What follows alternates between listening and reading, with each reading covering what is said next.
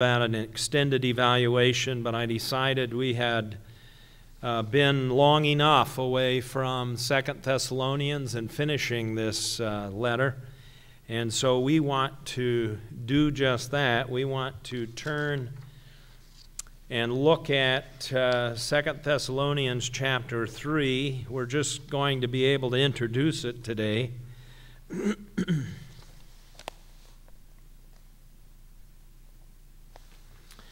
And we're going to read, I have 1 through 3 there, but we're going to go ahead and read verses 1 through 5. And we will be probably today and the next 2, if not the next 3 Sundays in this little section, and then 2 or 3 or 4 in the rest of the letter. It's a power-packed 2 letters, 1st and 2nd Thessalonians. So starting at verse 1 of chapter 3,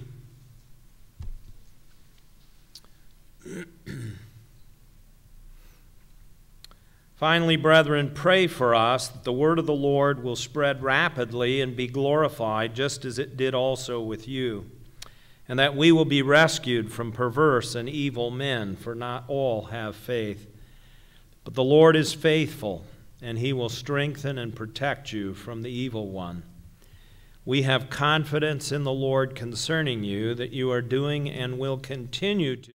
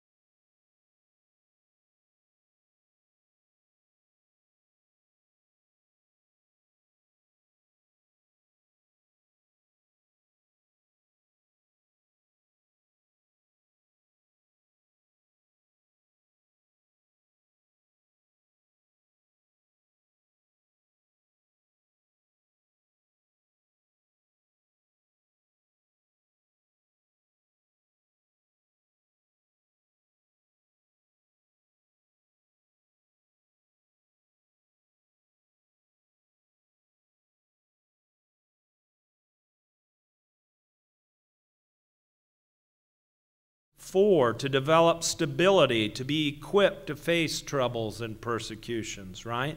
You need to be stable. You need to have a good foundation, a solid foundation upon which to stand. That's really verse 4. To develop the attitude that it will be worth it all. In the midst of trying times, in the midst of the world throwing everything at you, in the midst of not getting your way or things in life not being the way you think they ought to be for believers or otherwise, we need to remember to stay the course because it will be worth it all. Because of God's righteous judgment, in verse 5 of chapter 1, God will judge righteously. And we can be assured of that. And one of my favorite passages in Scripture, if I say that too many times, none of them will really be favorites, right? But I love the idea that we see here that God will turn the tables. It may seem like the unbeliever has the upper hand, that the world has the upper hand, that things are going in a different direction that we would think it should go, or that God would have it go, but he will turn the tables. And we can be encouraged because of that, and because also of the outcome of God's dealings. we may trust in our Lord and in His character that He will faithfully deal with all things, right? He will be faithful to deal with everything that has happened. Nothing escapes Him. Nobody can pull the wool over His eyes.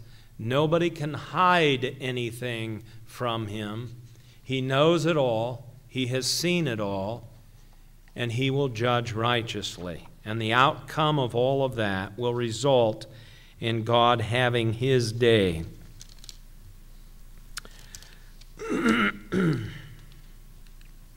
Then in chapter 2, we talked about understanding and discernment, right? Understanding and discernment. We need understanding and discernment. Why? Well, we have a responsibility to discern good and evil. I'm not going to turn to that passage in Hebrews. You can look it up later. We've referenced it enough, I think, where the writer to the Hebrews talks about us pressing on and being able to be mature in the faith, to discern good and evil, and to move forward.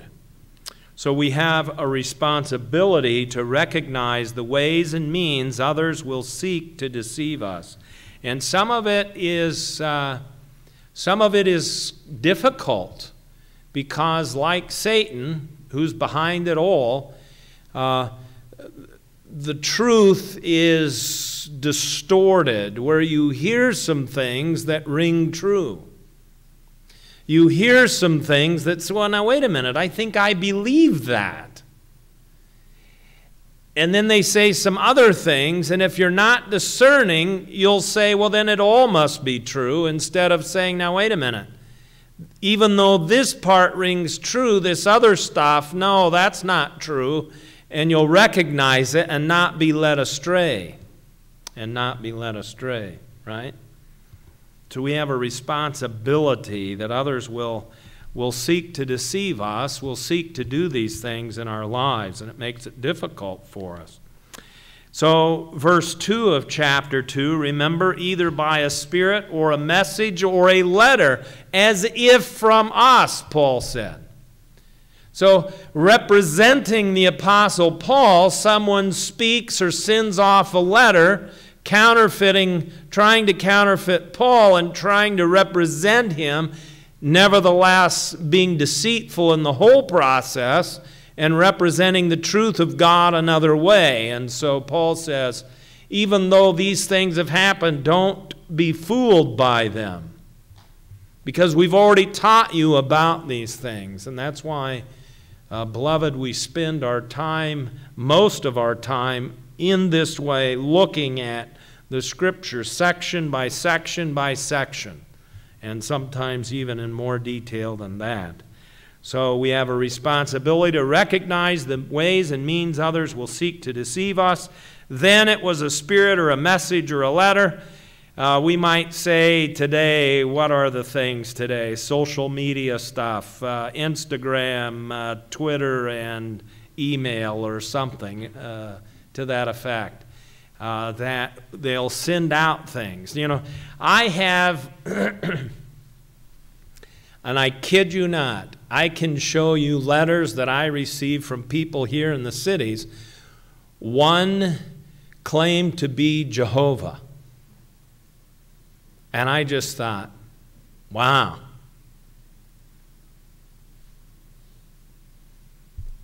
Who believes that?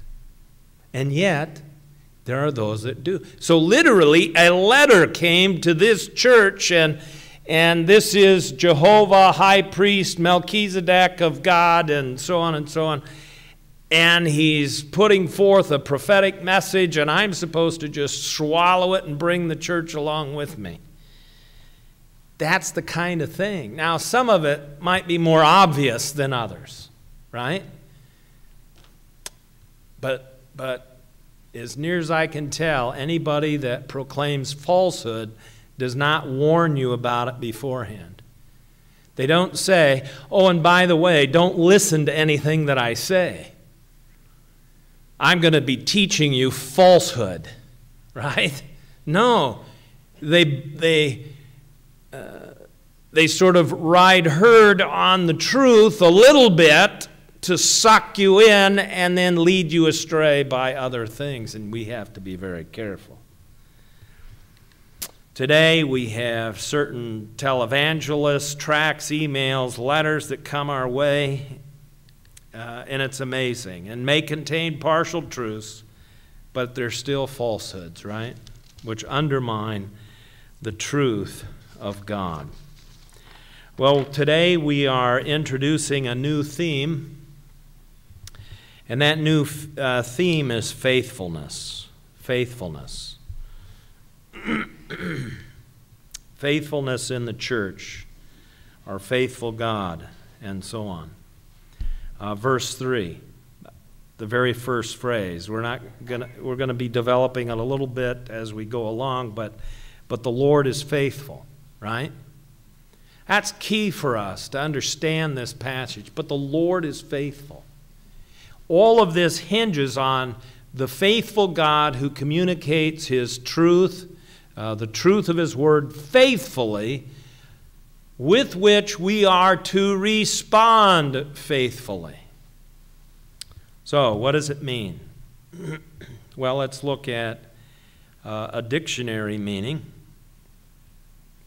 It means reliable, trustworthy, loyal, sure, true, dependable, and unfailing. And you might see that last word and think, well, can I be faithful then? Because I'm not always unfailing, right? We fail. But I think we can still achieve faithfulness by God's grace. So certainly God is faithful all the time. And He keeps loving kindness and truth. Exodus 34, verse 6. I'm not sure why that went superscript on me, but that's actually Exodus 34, verse 6. The Lord God, compassionate, gracious, slow to anger, abounding in loving kindness and truth. That word loving kindness is hesed. And it is variously translated by the Septuagint, the Greek translation of the Old Testament. It often uses the word for mercy in there. But that captures some of it, but that doesn't capture all of it. And I think everything that we see in the dictionary meaning there, reliable, trustworthy, loyal, sure, true, dependable, unfailing, all of that is involved, really. Mercy, love, loyalty associated with His covenant and with His people. God sets His hesed upon His people, His covenant love upon them, and He sustains them. But what we're talking about is that God is faithful. God is this all the time. He is unfailing. He is loyal and sure and true. He is consistent with His name and is loyal to His own name, and that's a good thing because we need that in our lives. We need Him to be loyal to His name and represent His name faithfully to us that we might know Him. We need to know Him. Even Moses, up in the mountain, Lord, show me your name. Show me this that I might know you and know your ways. And this was Moses after another 2 years of walking with God, but spending time in His actual presence. And you think, well, if Moses struggled with that, what about me? Well, that's the same thing. That's why we continue to press on in a knowledge of our God and His faithfulness. And when there is a failing, it falls squarely upon our shoulders and not His. It is not, we can never point to Him and say, God, we can, right? But it doesn't do us any good. We could point to Him and say, God, this is If you wouldn't have done this or allowed this, I'd be much better off. It's your fault. No, not ever. Not ever. Not ever his fault. And certainly with God's help, by his grace, we should strive to be faithful, day by day and moment by moment, thinking of how we represent our faithful God, who keeps loving kindness and truth. How we represent our God faithfully and who keeps loving kindness and truth. That's what we want to emulate. That's who we want to follow. What does it mean for us? Well, who wouldn't want to be faithful? We might not think of it as intensely sometimes as we should, but really, who wouldn't want to be faithful? Who wouldn't want to be that person that could be counted upon, right? That's very important. Yet, we all know what it is like to have failed and to have someone fail you. Have you ever failed?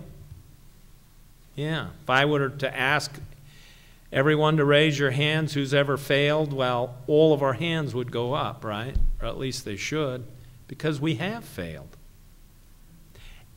And others have failed us. And it makes life a little messy. It makes it a little hard. But what we have to remember is that even in the midst of not always living up to what we need to be or should be, God never fails. So he takes account of our failures between each other.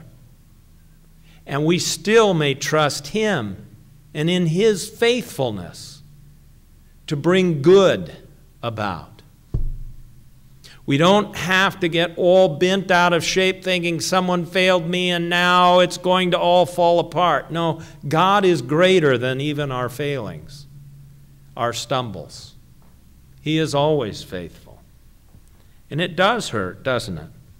Especially when in a significant situation and you're really counting on someone and then it falls through and you think, it hurts. But it's all before God, and he knows, and he will carry us through, and he will make it right. Faithfulness, then, is a quality we need so desperately in life, right? We talk about it in the three branches of government, in the judicial system, the legislative, executive, the system, and the people involved in all of that. We pray every week here together for faithfulness. For faithfulness. And it's important we keep that up. But it's not just about government. It's about the home, right? And it is about the church. We want to see faithfulness in the church, in the home, and in society at large. We want to see it everywhere, in all our institutions. Where does it start? Perhaps it starts in the home and the church collectively. And society can be transformed as the people are faithful, then the other things will fall into place. We need to be careful.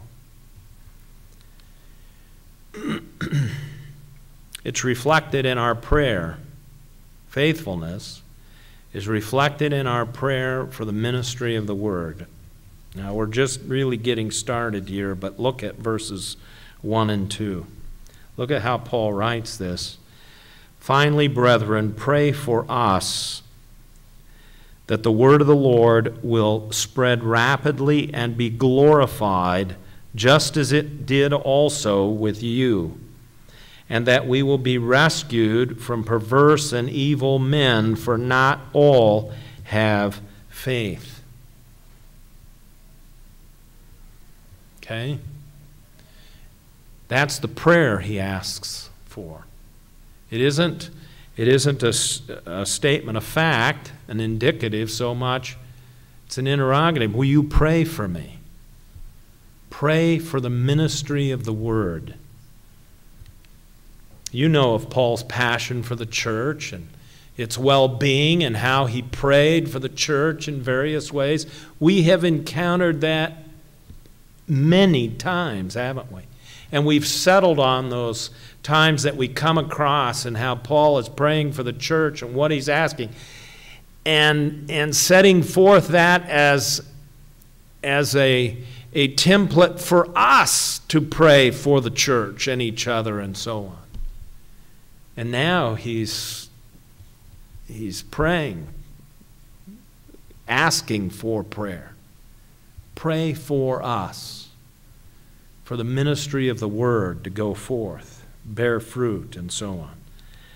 And so we observe Paul asking for prayer, and this points up the kind of precious relationship that we should have with our Lord, the faithful one. He asks us to come to his throne of grace and with each other to pray, to ask. It probably wouldn't be a bad idea for posting in some way those who teach Sunday school, those who are involved in youth group and kids club. Pray for the ministry of the word in these areas. We know that the word goes forth and doesn't return void, but accomplishes the purpose for which he sent it. Pray. Pray that that word would go forth and be planted in these hearts and these opportunities. In Sunday school, in kids club, in youth, in here now. Remember that for each other. He asks two things of them concerning the ministry of the word, and we're going to develop this next time, I think, but I want to mention them now. Pray for us concerning the ministry of the word, that it would run with accomplishment. It would spread rapidly and be glorified, is my translation. That it would run with accomplishment. Now we know that that's God's promise, and we know that in the end we'll see that, yeah, God's word went forth and it accomplished everything. But he also ordains the means. That is, he wants you to be involved in his plan and purpose. He wants you to be praying because that's how he accomplishes it. Because you have prayed. And maybe it is because you have prayed for the Sunday school teacher or whoever it is in the ministry of the word that it would run with accomplishment. It would spread rapidly. Notice, just as it did also with you. The other thing in the ministry of the word is there are obstacles sometimes, right? Yes, there are. So that's the second part of the prayer. That the word would run with accomplishment, and that human obstacles, we don't have to limit it to human obstacles. We know there are demons and so forth that seek to prevent these kinds of things from happening, so we can pray against that as well. But that these obstacles would be overcome. See, that's the second part, verse 2. And that we will be rescued from perverse and evil men. For not all have faith. For not all are faithful.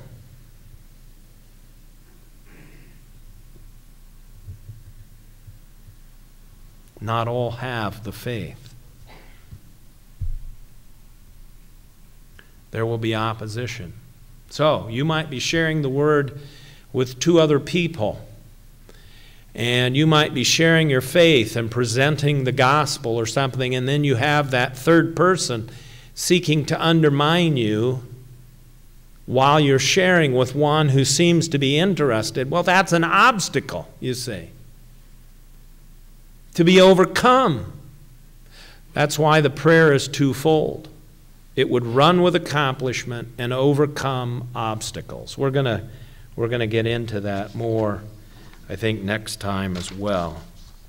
But I wanted us to hang our hat there for a moment. Purposeful praying hinges first on prayer for the ministry of the Word in whatever form that may take. It is not just about pulpit ministry, although it does include that. Certainly, we want the Word of God to run rapidly here and accomplish, right? But we want it on another level as well. Prayer is needed for the ministry of the Word here at Lake Phalen. That the Word of God may continue to take hold of our lives and bear much fruit in us and through us for the sake of God's glorious name. I want you to remember, as Peter describes it, the Word is the seed that is implanted within us, and may this seed germinate and send down deep roots and sprout forth in each of our lives, bearing much fruit for the glory of God. 1 Peter 1:23. The Word of God is a seed implanted, and we want to grow thereby, and we want to pray that accordingly. May I also say that in reference to last week in evaluation of going on with God, that our goal is that the ministry of the Word, whether personal or corporate, would be effective in us and that it would bear much fruit in our lives.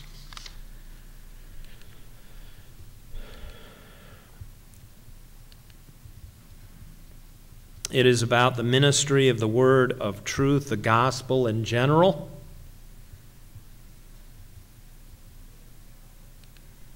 Prayer is needed for every life context in which the word of truth may be shared.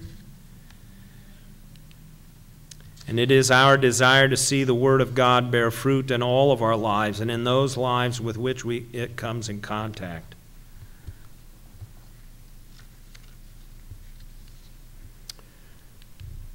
Impacting young and old alike, that each one may behold the wonder and the glory of God. I guess I didn't have this up at the time when I sent it over to have it reproduced, but in Acts chapter 20, verses 18 to 20, Paul gives us some insight into the ministry of the Word.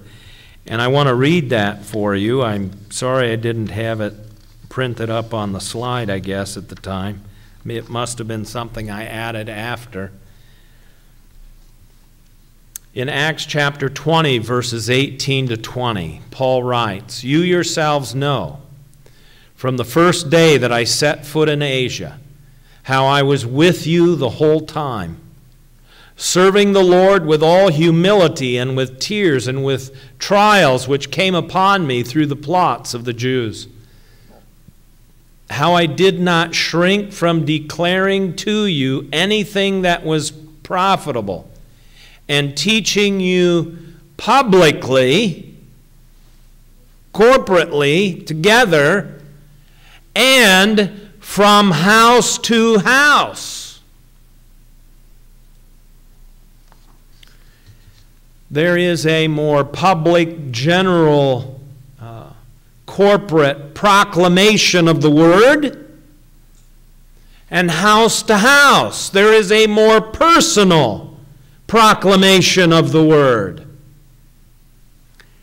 And beloved, if you are sharing your faith, that is a personal proclamation of the Word, and we need to be praying for you that the Word of God would run rapidly in accomplishment, praying at the same time that all obstacles that might be there would be overcome, so that Christ would have His way in the life of this other person that you're talking with.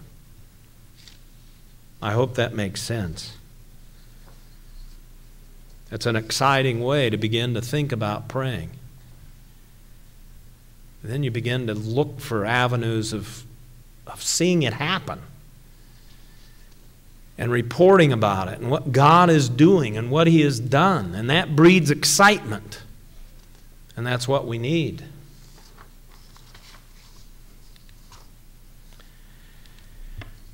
Why purposeful praying? Because there are those who stand opposed.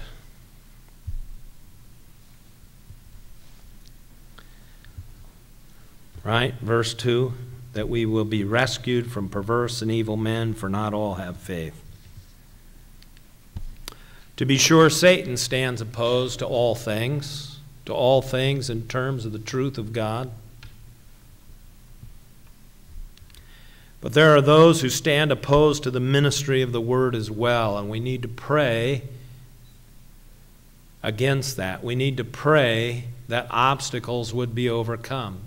And we know that there is nothing that can hinder who God is or what He wants to accomplish, right? And if that is true, we need to pray accordingly. But, right, we have the faithful God who stands with His Word. We have His protection. Look at verse 3. But the Lord is faithful, and He will strengthen and protect you from the evil one. How about that? You may look out in your sphere of influence and you may be able to count on more than your fingers and toes how many people are unfaithful. And you might get so caught up in thinking about opposition and how people are just not getting it or whatever else. We need to change that attitude and embrace, but the Lord is faithful, and He will strengthen and protect you from the evil one. In the ministry of the Word, personally and corporately, our faithful God will see to it that His Word goes forth in accomplishment. Praise God for that. We may be assured that as Christ has the victory, so the church will not be prevented from fulfilling its purpose and calling. Obstacles are just that. They are obstacles. They cannot prevent God from accomplishing His purpose, though. And He is faithful to see it through. As we wind up this time together, the challenge for us is to reflect that faithfulness, to be faithful regardless of what any other institution or person does. So the worst thing that we can do is look at the government and say, man, that government, how unfaithful. Boy, I'm going to show them unfaithfulness. No, that's not how we fight. That's not how we move forward. Yeah, you might be unfaithful in what you're doing, but I will not be. See, that's what we need prayer for. That's what makes this work.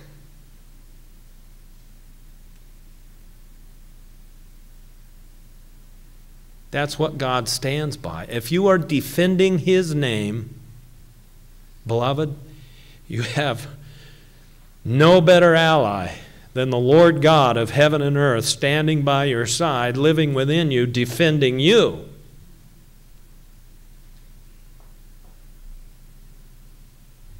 And it's like, I want to do so much. Just start going forth and let me show you what I can do.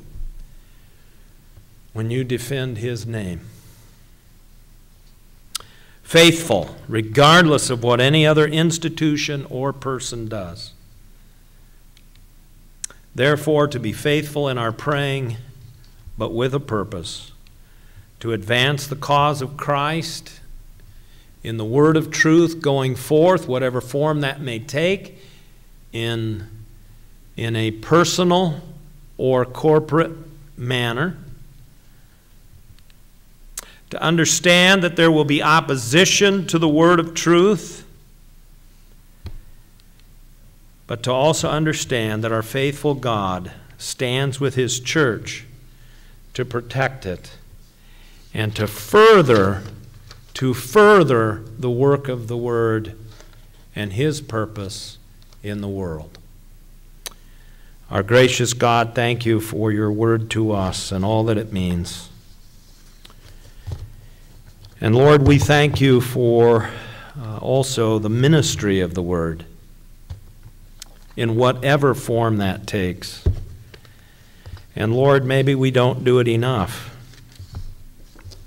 And we need to pray not just generally for different things, but also more specifically for our teachers. And so we lift up Lisa to you, and we lift up Becky and Alan to you, and we lift up the other helpers in Kids Club and in youth to you, and others who have taught Sunday school and may teach in the future. Lord, that you would bless their efforts and cause your word to run with accomplishment, overcoming all obstacles. So in the public corporate ministry of the word, and also personally, Lord, for each of those here who have had opportunity and will have opportunity to share their faith and to share from the Word of God, that in that personal house-to-house, so to speak, setting, that your Word would run with accomplishment and accomplish your purposes, that many more might come to know you and that your name would be exalted. And so, Lord, we thank you. We thank you for what you have done, for your patience with us, and for all that you will accomplish. And we give you the glory through Christ. Amen.